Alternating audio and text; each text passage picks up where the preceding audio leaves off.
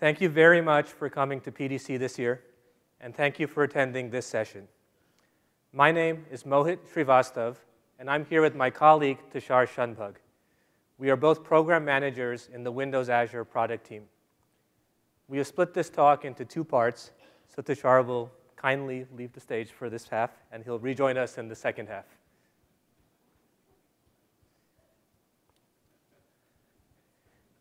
In this session, we're going to discuss how it's easy to get started using PHP, Eclipse, Memcached, MySQL, and really a variety of technologies to build applications with Windows Azure. In addition, you'll see how it's easy to maintain and scale those applications by leveraging new Windows Azure platform primitives. We'll demonstrate all of this with a combination of customer showcases and technology drill downs, so that by the end of this talk, you'll be able to run these Windows Azure technologies yourself.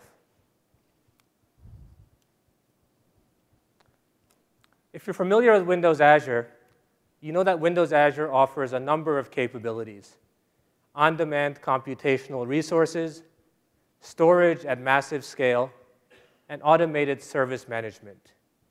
Our goal in offering you these capabilities is to give you more time to write real code by reducing the time you have to spend on IT stuff like plumbing code, stuff like hardware management, et cetera, et cetera.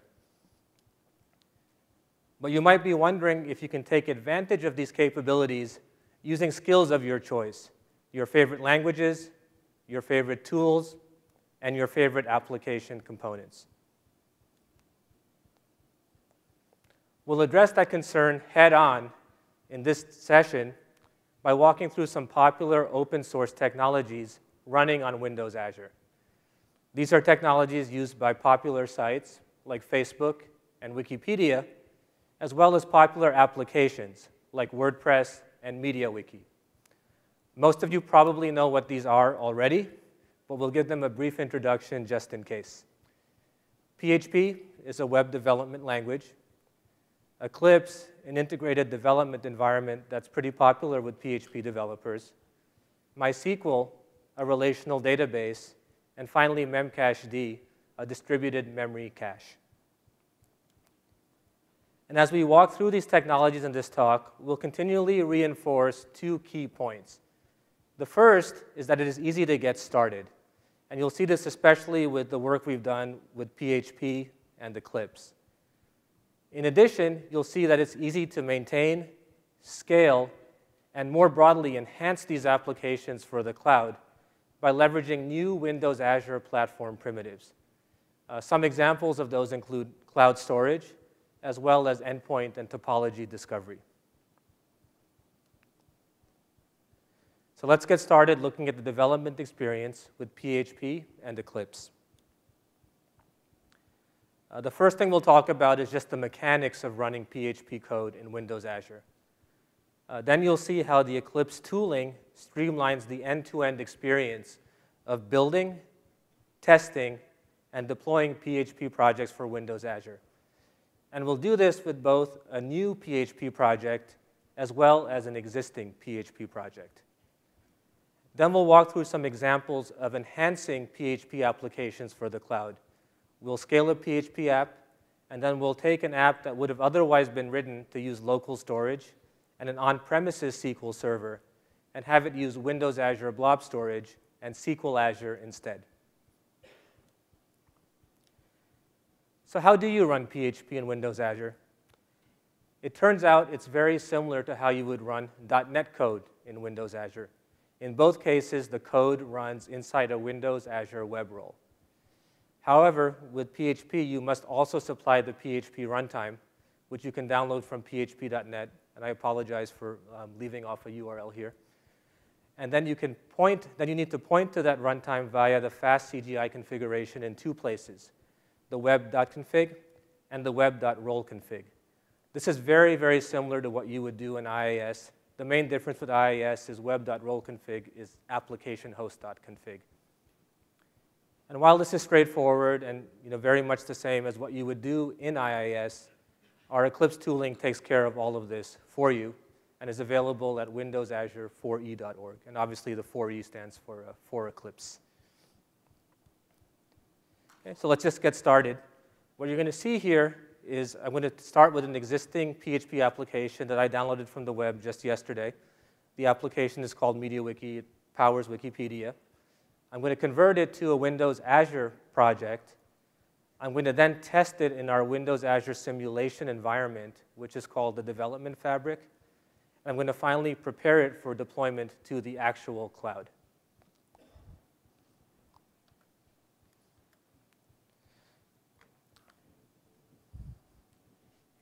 So the first step is to go to Windows Azure 4e.org and download the necessary bits.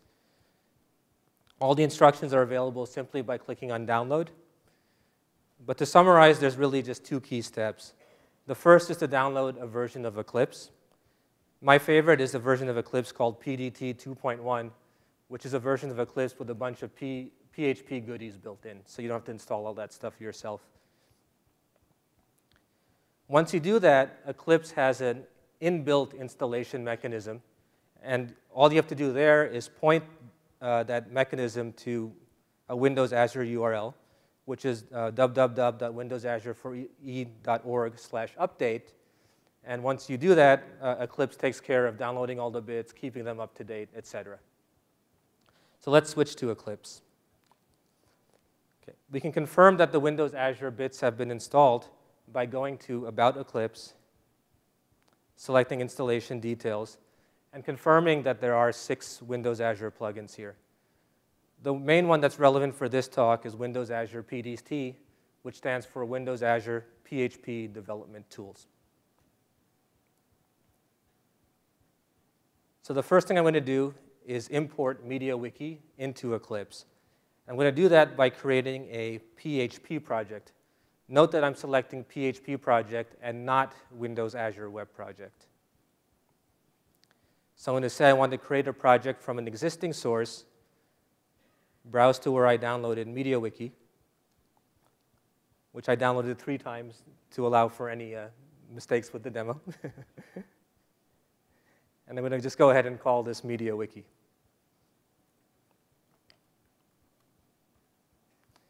And hit Finish.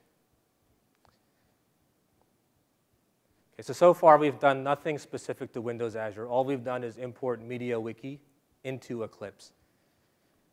Now I'm going to right-click MediaWiki, select the Windows Azure context menu, and say Convert to Windows Azure PHP project. While in this demo I'm not going to actually use Windows Azure Storage or SQL Azure, I'm going to go ahead and select it anyway, and hit OK. And what has happened just now is 2 distinct things. The first is my existing MediaWiki project now includes a Microsoft namespace and a set of Microsoft libraries. That's very handy if I wanted to take MediaWiki and have it use either Windows Azure Blob Storage or SQL Azure. In addition, a new project has been created. And this project describes my entire service. You know, right now, my service only contains one project, MediaWiki, but this could evolve to contain other parts as well. So let's actually go ahead and open up the service configuration.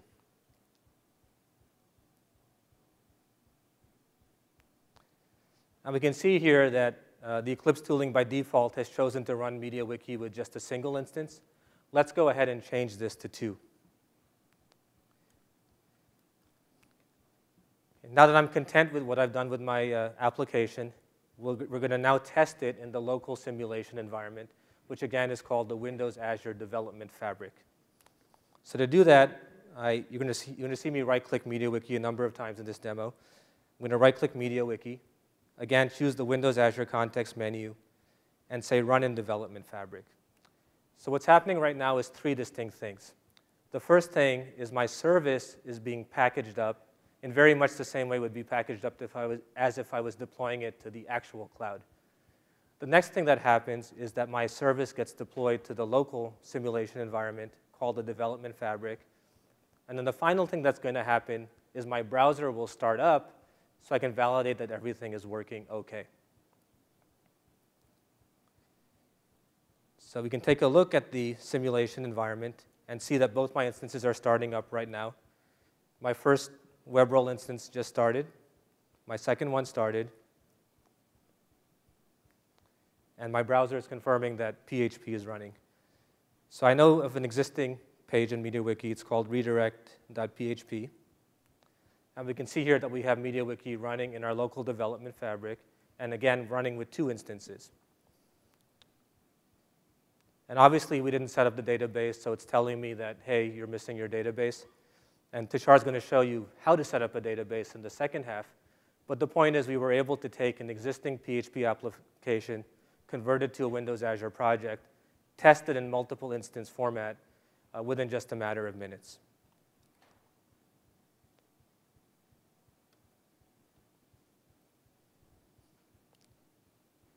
So now that you've seen how to run PHP code in Windows Azure, what if you want to use cloud storage from PHP?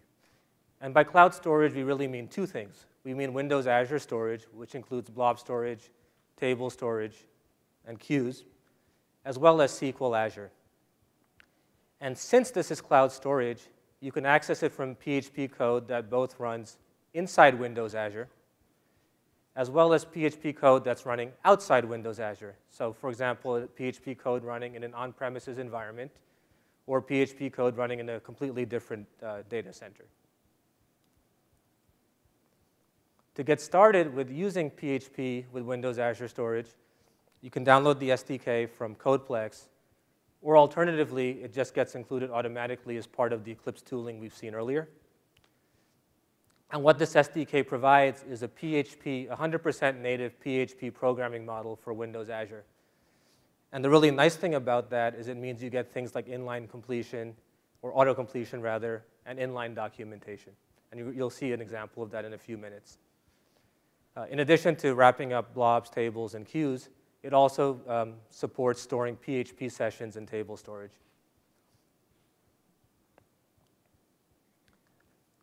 To access SQL Azure from PHP, you also go to Codeplex. This time it's SQL Server php.codeplex.com. And as with the Windows Azure Blob Storage SDK, this also just gets installed automatically as part of the Eclipse tooling we've seen earlier. So my personal preference is to just go ahead and install the Eclipse tooling. And this supports PHP access to SQL Azure. The interesting thing about this driver is that it's the SQL Server driver, not the SQL Azure driver. And the point is that you can switch between SQL Server and SQL Azure simply by changing the connection string. So if I had a PHP application that was written to use an on-premises SQL Server, I could change the connection string, point it to SQL Azure, and I'm good to go. So on to our next demo. So what we're going to do here is we'll take a pretty common application pattern used by content management systems and used by blogs. So what they do oftentimes is they'll take their image data and store the image data in the file system, and then they'll store the keyword or the metadata in a database. So we're going to do the exact same thing here, except that our image data is going to go in Windows Azure Blob Storage instead of the local file system. And the metadata is going to go in SQL Azure instead of a traditional on-premises database.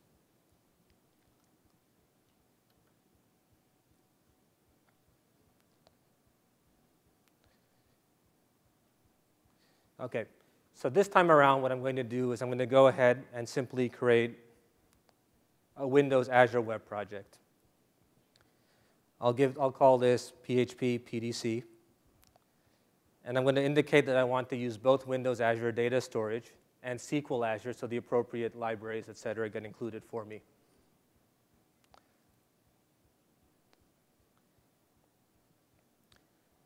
Okay, the next thing I'm going to do is I'm going to import the images that I plan on uploading to Windows Azure.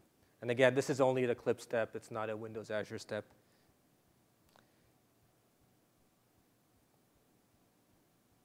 File system.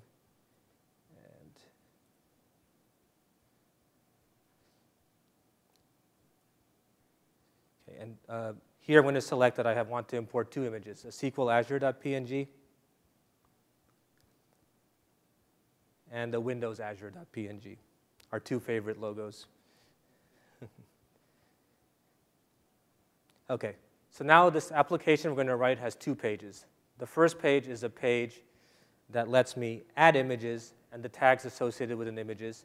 And the other page is a page that lets me search those images by tag. So let me go ahead and create two empty PHP files.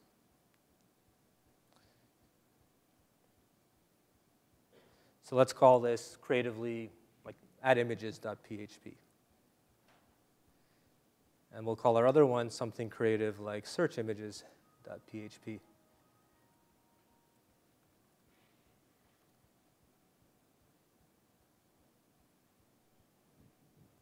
Okay. So I'm going to pull in some template code for add images.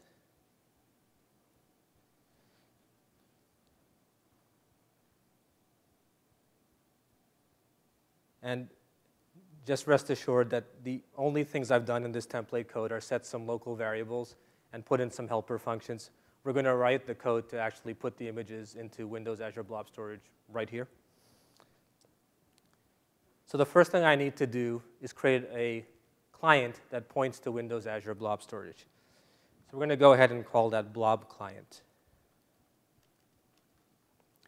Now I remember vaguely that the name of the class starts with Microsoft, Windows Azure something, but I don't remember the exact name. So I can hit Control Space and get a list of possible completions and can see that one of the choices is Windows Azure Storage Blob. I'm pretty sure that that's the class I need to use to connect to Windows Azure Blob Storage.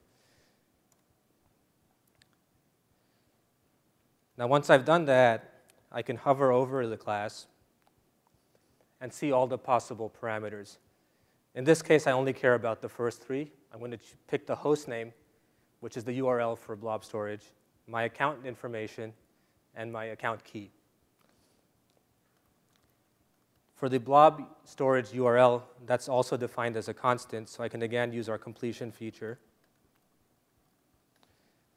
Hit Control Space, and see that there's a URL underscore cloud blob, which is the URL for Windows Azure Blob Storage.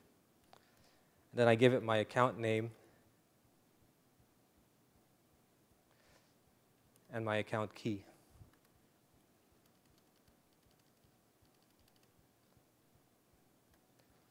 Okay, now that I've done this, let's go ahead and actually upload the images to Windows Azure Blob Storage. So again, I can use my blob client, put a little nice arrow there, hit Control Space, and discover that there's a put blob method on my blob client. Okay, I see here that this takes a number of parameters, the container name, the blob name, and the local file name. So my container name is going to be called images. The local file name is called windowsazure.png. Or sorry, the blob name is Windows Azure PNG, and the local file name has the same name. Okay, and let's go ahead and do that once more, this time for the SQL Azure image.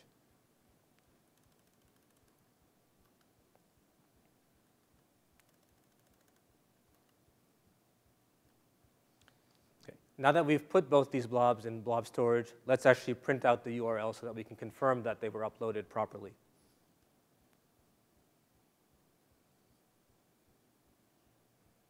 And this is one of those helper methods I was telling you about. So we'll set this return value. And so that's it. That's really all it took to establish a connection to Windows Azure Blob Storage, upload two images, and print out the URLs for those results. Now that we've added the images to Windows Azure Blob Storage, let's add the search keywords to SQL Azure. And because the SQL Azure code is very similar to what you would do with SQL Server, we're not going to go into all the details, but I'll highlight some of the key points. The first thing I need to do is establish a connection to SQL Server. And you'll see here that this is very, very similar to what you would do, or with SQL Azure. And you'll see that this is very, very similar to what you would do to establish a connection with SQL Server. The only real difference here is that my server name is pointing to an endpoint on the internet, a SQL Azure endpoint, as opposed to like an on-premises SQL Server endpoint. Once I establish the connection, I'm going to actually write the code now to add the tags. And you can see here that this is your standard SQL Server syntax. And in addition, this reinforces that SQL Azure supports parameterized queries, so I avoid SQL injection issues. So I've already gone ahead and wrote the code to put 2 tags here. I'm putting in the tag database for SQL Azure and the tag compute for Windows Azure. Let's put in the tag Azure for both of them.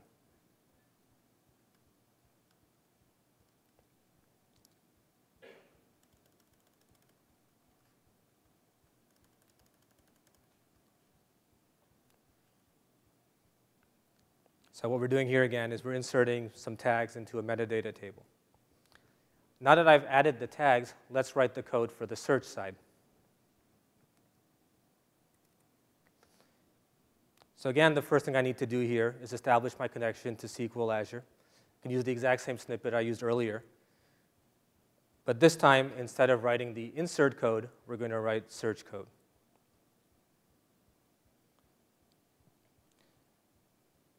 Again, you can see here we have a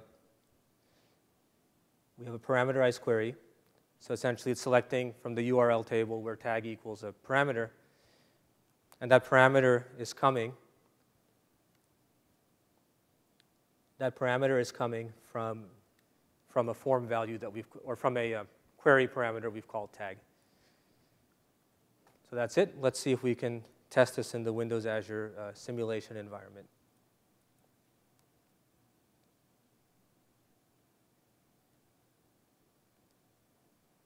So again, I'm going to right-click, choose Windows Azure, and say Run in Development Fabric. And the same steps are happening that you saw earlier. My service is getting packaged up. It's being deployed to the local simulation environment. And finally, my browser will start up so I can test all of this.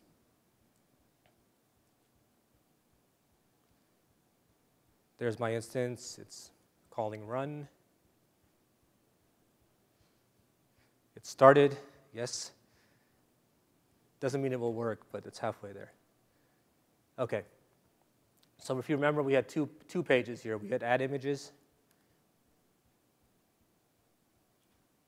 And we had add images, and we had search images. OK, so far so good.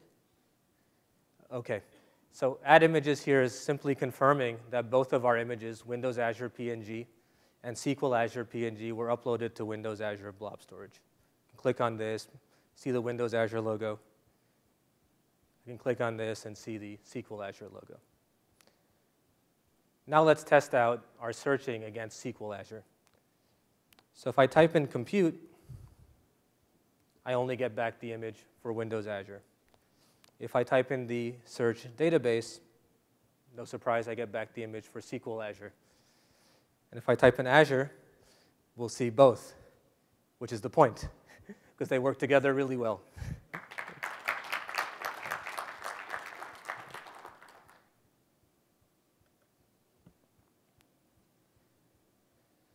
OK. What happened here? OK, so now that we've seen the development experience of using PHP in Windows Azure, we're now going to dive into running some open source application components on Windows Azure. And we're going to start off with memcached, which is a very popular distributed memory cache used by all kinds of sites like Facebook, et cetera. And we're going to demonstrate this with a combination of a customer showcase and a technology drill down. So one of our customers, AdSlot, is building a highly scalable auction service. And the key differentiator here is that it helps advertisers save money by bidding on combinations of keywords at a time instead of on single keywords. As you might expect, not only is this very computation heavy, they also have a need for real-time computation results. In addition, they have a need for interop between .NET and non.NET technologies, in this case between ASP.NET and memcached. And these requirements made the cloud, and specifically Windows Azure, a really good fit. So how are they using memcached? They're using memcached in actually a lot of different ways. I picked the two that I thought were the most interesting, so you didn't have to squint to see a whole bunch of boxes. The first way they're doing it is they're using memcached to store their ASP.NET MVC models. And the nice thing here is by moving their model cache from the local instance to a dedicated caching tier, they can now load balance traffic on their web tier without any need for affinity. So they can optimize the utilization of their web tier most efficiently by externalizing the cache to a dedicated tier. In addition, they're using memcached to store intermediate computation results. And if you're familiar with the computer science term called memoizing, this is very similar to that. So what they do here is subsequent computations take advantage of the results from earlier computations, and by caching those results, they save recomputation over and over again. In both cases, they really have a need to scale that memcached tier up and down based on their load. Because they run auctions certain times of the year, their load increases, they need a very heavy, very fat memcached tier. And other times of the year, they have less traffic and need a smaller tier. One other point here. Okay, I will use my keyboard. Yeah, and the interesting thing here is if you're going to scale your memcached tier, the clients need to discover that new memcached nodes have come up or memcached nodes have gone down and adjust accordingly.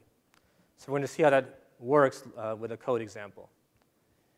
So the first thing you see here is the initialization code. So really, there's only one line here that's specific to Windows Azure. Other than that, it's just standard memcached code you would run outside Windows Azure. And what it's doing here, it's newing up a memcached client. It's enumerating all the instances of memcached running inside my service, and then setting up the client's connection table. Again, there's only one line here, Windows Azure specific.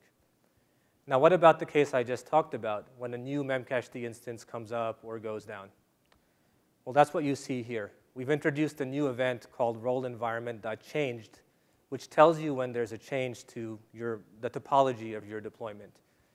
And when I get this event, what I can do is I can check if it's a topology change and just reinitialize my client. Just a matter of it's really only 2 lines of code to do what sounds like a pretty complicated thing.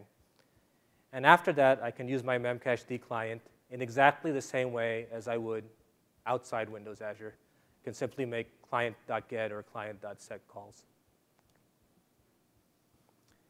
While what we've just described is straightforward, our partner Infosys has built a solution accelerator for memcached that streamlines this even further. And what the accelerator contains is a solution with 2 projects.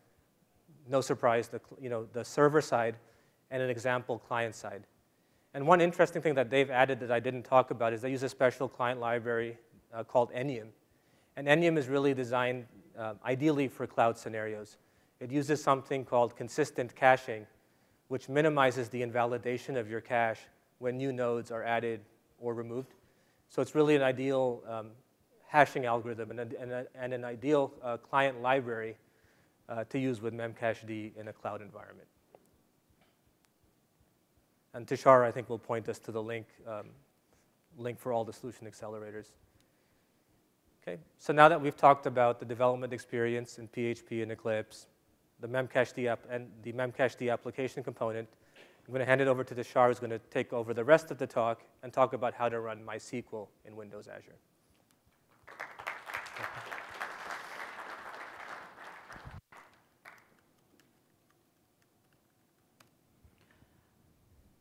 Thanks, Mohit. Thank you, everyone, for being here. Good afternoon. So we just saw how to use PHP and memcached to build applications for Windows Azure. We also saw how to use SQL Azure to build applications on Windows Azure.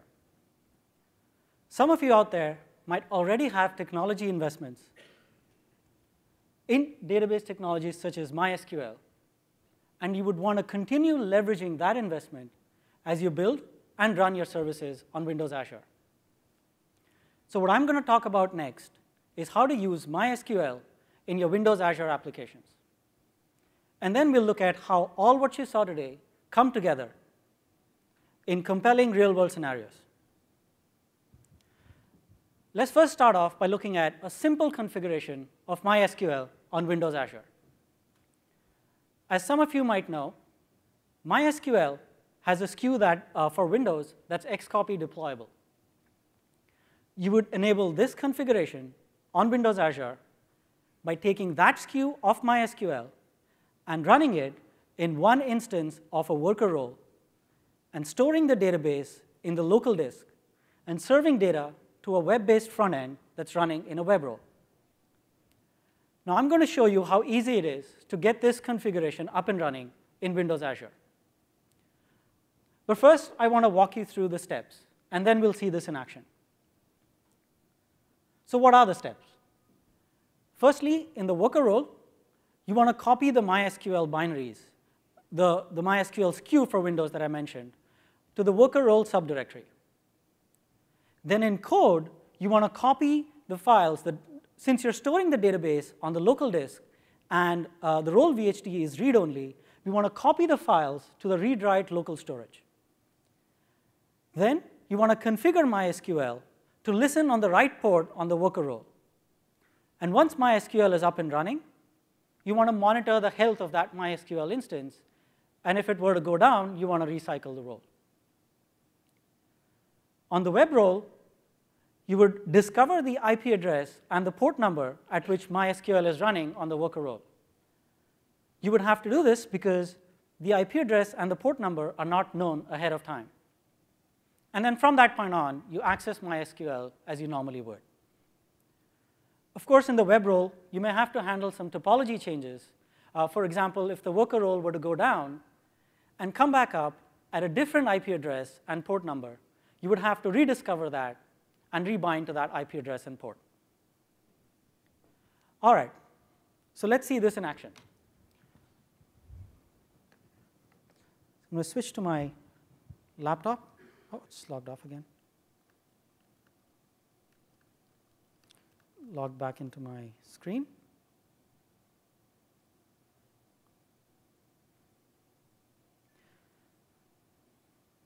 So I have a simple solution with this configuration open in my Visual Studio window. So I'm going to switch to that.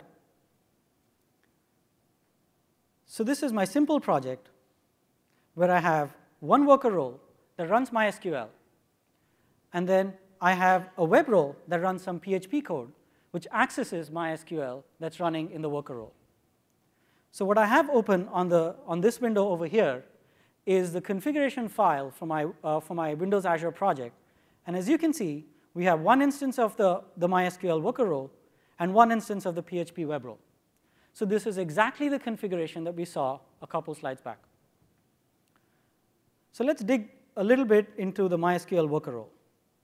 So we see that we have a workerrole.cs file in there that handles some of the code that we talked about on the previous slide.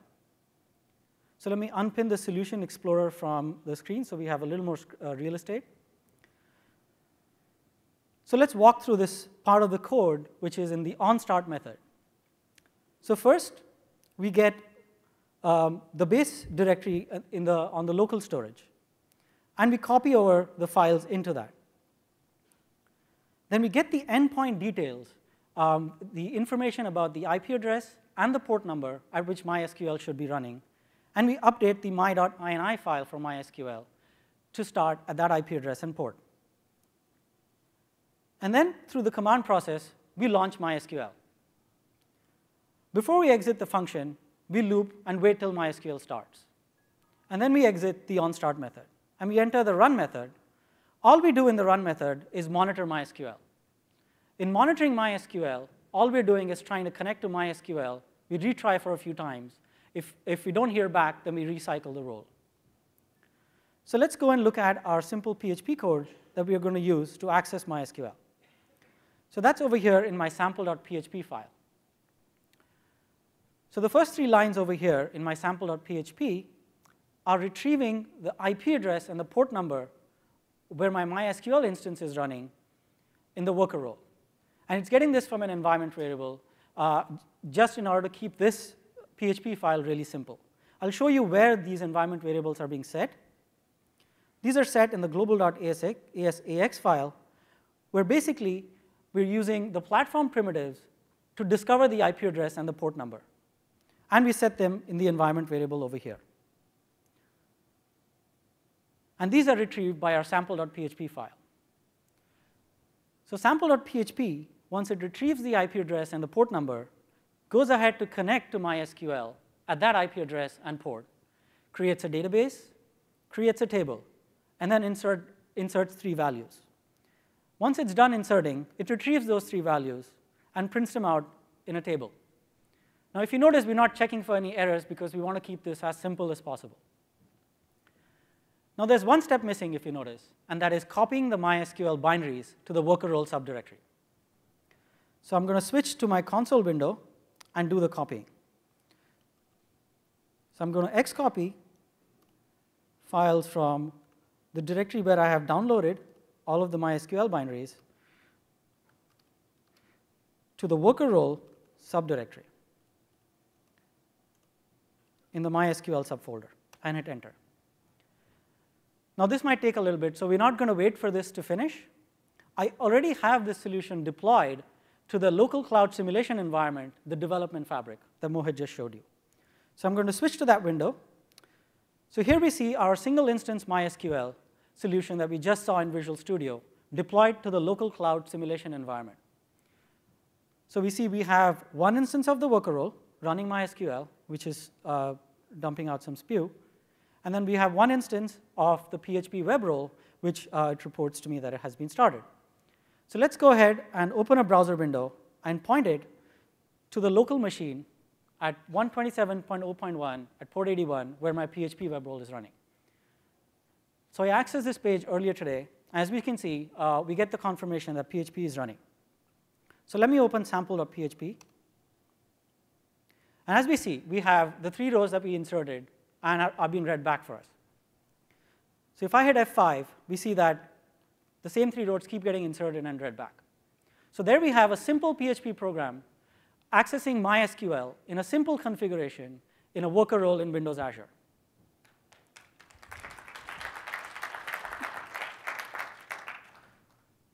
Switching back to the slide deck.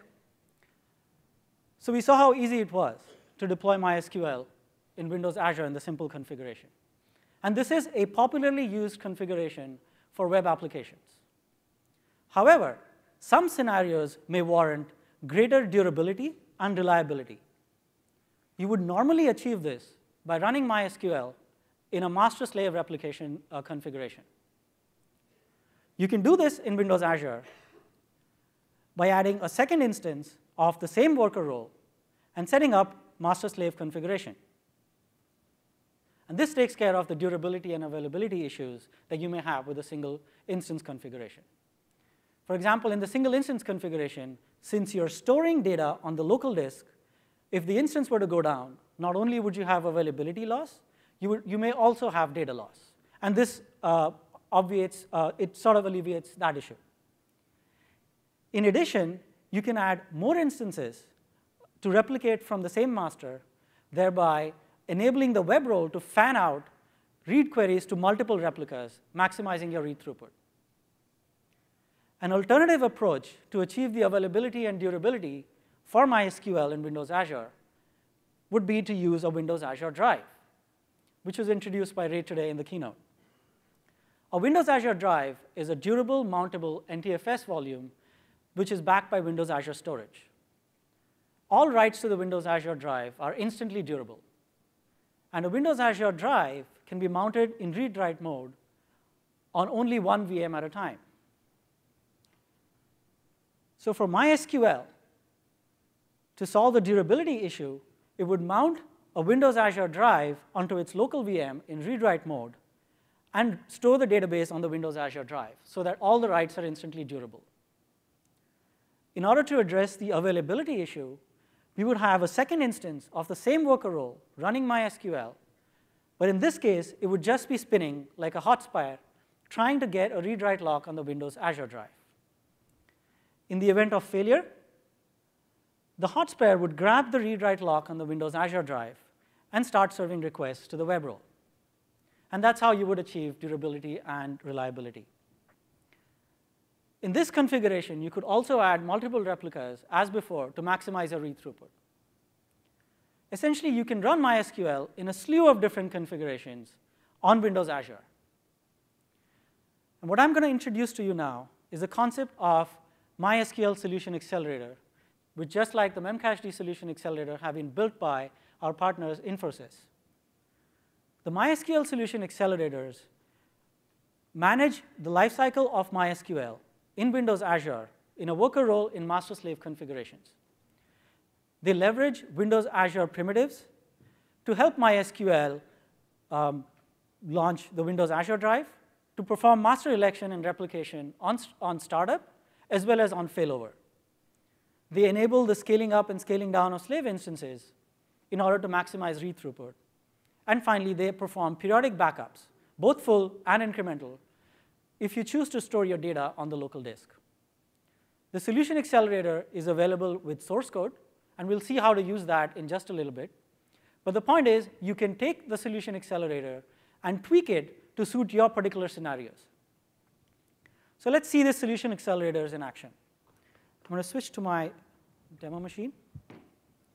So I have the Solution Accelerator open in my Visual Studio window. But before we go there, I'm going to quickly show you where you can download them. So we have the Windows Azure Interoperability Portal.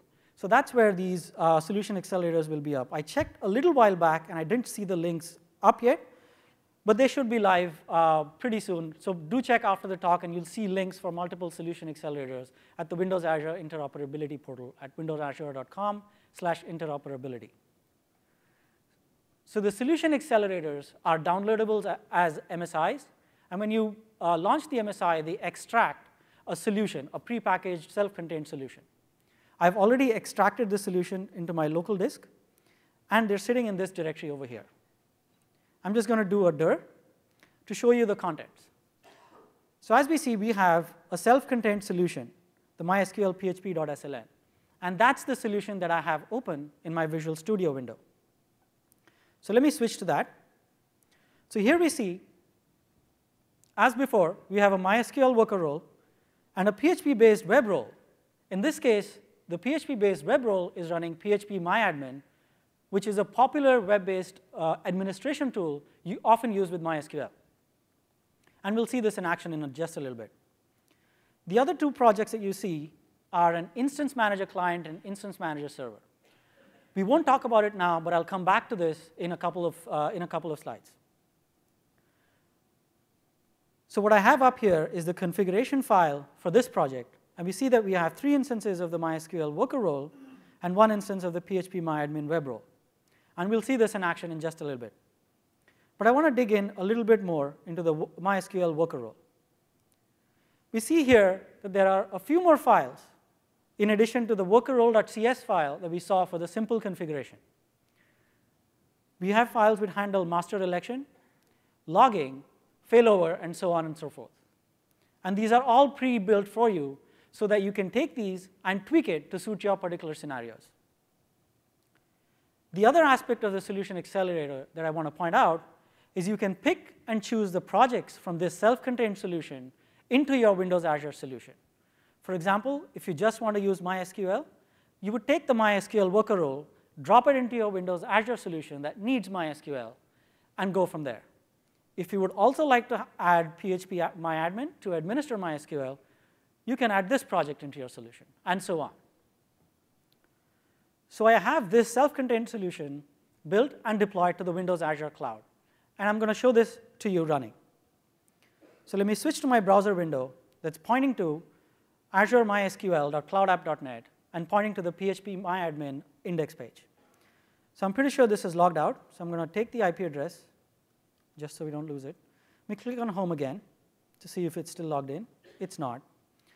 So let me paste the IP address back, type my username, MySQL user, type my password, and hit go. So this logs me into phpMyAdmin, which is connecting to the MySQL instance that's running in a worker role in my same service, the service that you saw open in Visual Studio. Now we connected to one instance. In this case, this is the master instance. And we see now that phpMyAdmin has logged into the master instance of MySQL running in master-slave configuration in the Windows Azure cloud. So I'm going to perform some simple administration operation, like looking at what databases there are. And this will list out what databases are are present in my MySQL worker role. And we see we have 2 databases. So this is standard PHP-MyAdmin, so I won't go into a lot of detail. This is, those of you who are familiar with this can just use PHP-MyAdmin in a web role, accessing MySQL in a worker role. So I'm going to switch back to my slide deck. So we saw how simple it is to use a solution accelerator with PHP-MyAdmin to administer MySQL. While PHP-MyAdmin is preferred by a lot of users, some users simply prefer to use a command line interface to interact with MySQL. For this purpose, our partners Infosys have also built an instance manager solution accelerator. Those are the 2 things that I alluded to you in the previous project. We'll go back and look at them again. So the instance manager solution accelerator provides command line access to worker role instances. In this case, it will be MySQL, which is running in the worker role. It has 2 components, a server component that runs in each worker role instance that you want to administer using the command line interface, and a client component, which shows the web-based UI for remote command execution. So let's see this in action once again.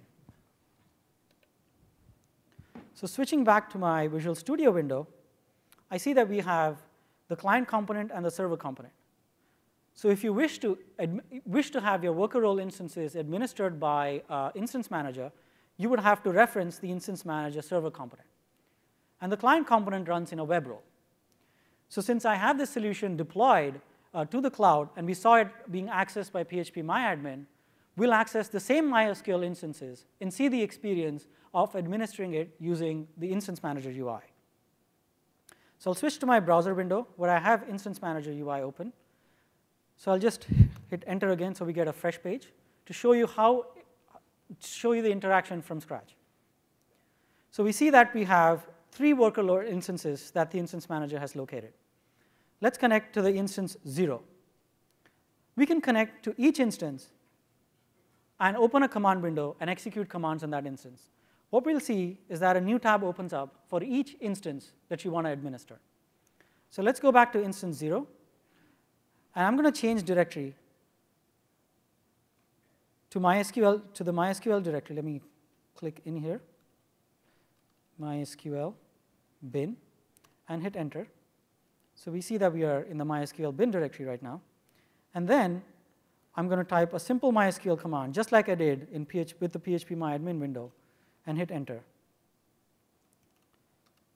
And just to be safe, I'll repaste. We see that the port number is same. I'll repaste the IP address and hit enter. So what this is doing is it's in the web-based UI, it's accepting a command line command and executing it on the worker role instance that you have connected to, and getting the results back and displaying on the web-based UI. So we see over here that we've got the list of databases, exactly the same thing we did with PHP-MyAdmin. Of course, you can do more advanced features with the Instance Manager UI. You can set permissions and so on and so forth. You can use MySQL without PHP-MyAdmin or the Instance Manager, but they are provided as solution accelerators for your convenience so that you can pick and choose the components that you wish to use in your Windows Azure solution as you use MySQL. Let's switch back to the slide deck. So to summarize, we've seen a few solution accelerators by now, especially those from Memcached and MySQL. They show you best practice deployments for these technologies on Windows Azure so that they can leverage Windows Azure primitives and mount Windows Azure drives, use Windows Azure storage, discover IP addresses, other servers, and lifecycle. They can benefit from the features of Windows Azure, such as dynamic scaling, failover, and in-place upgrades, and in general help you with automating the lifecycle of these technologies. And finally, we saw the Instance Manager Solution Accelerator for remote command execution. Now, as promised, we're going to see all of what you've seen together, all of what you've seen today, rather, come together in a real-world scenario. And for that, I'm going to use MediaWiki. As Mohit showed earlier, we had MediaWiki running as a pure PHP web role. Now, what I'm going to show you is MediaWiki running in the Windows Azure cloud using our solution accelerators, namely the Memcached, MySQL, and the Instance Manager Solution Accelerators. MediaWiki, as Mohit mentioned, is the PHP-based wiki that powers Wikipedia. It's usually used with MySQL and Memcached. And it's used by many companies for internal knowledge management and content management systems. So let's quickly look at the architecture for MediaWiki on Windows Azure. So we have the MySQL solution accelerator and the Memcached solution accelerators, both running in the worker role. And we've also added the instance manager and PHPMyAdmin in the web role from the project that you saw before. And we have MediaWiki running in a web role. So MediaWiki accepts web requests, first goes to Memcached to see if the data is present in the cache, and then goes to MySQL to retrieve data. Of course, PHPMyAdmin is, as I showed you, is used for administering MySQL. And you have the instance manager solution accelerator to administer both MySQL and the Memcached worker roles. So let's see MediaWiki running on Windows Azure. So I have MediaWiki here running at azuremediawiki.cloudapp.net. And a little while back, I created my very first page. So I'm going to go ahead and click Edit and see if I can change the contents of my page.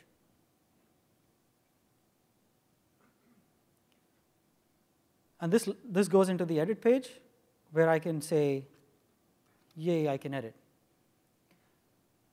And I can go down here and save. So when this comes up, it will show you the new page. We're not going to wait for this to finish. We'll switch back to the slide deck, because we want to leave some time for questions. The next thing what I want to show you is a customer showcase, that of Glimpse. Glimpse is a mobile consumer application that allows people to share and view their location in real time. So we have Glimpse running on Windows Azure in a very similar architecture as MediaWiki. It's got MySQL, though, running in a single instance configuration, and Memcached running in the worker role. It's got a front end, which is ASP.NET based, which uses Bing Maps API to render tracking information. What we've done for the demo is we've taken some tracking information or tracking data, which is transmitted by a GPS-enabled device, and preloaded that into the MySQL worker role. This tracking information is from a Microsoft Learning bus tour that went around Europe in the last week of October and the first week of November. The tour is now over, but in the demo, you'll see that the front end's replaying the tour data, which is leveraging both MySQL and Memcached. So let me switch to the demo machine. Oh, so here we see Wikipedia has come back with the update. So I'm going to minimize this window. In fact, I'll minimize all of them. And I will go to my browser window, where I have the Glimpse UI running. And I'll hit F5. Or refresh, rather. So when this page comes back, you would see Glimpse replaying tour bus data from the last week of October to the first week of November. So this is the Glimpse UI starting up. That's their logo. And now, as you see, it's using Bing Maps API to follow the bus as it goes around Europe. And all this data is stored in MySQL. And this particular page, because I've referenced it a few times, is being served from the Memcached. Switching back to the slide deck.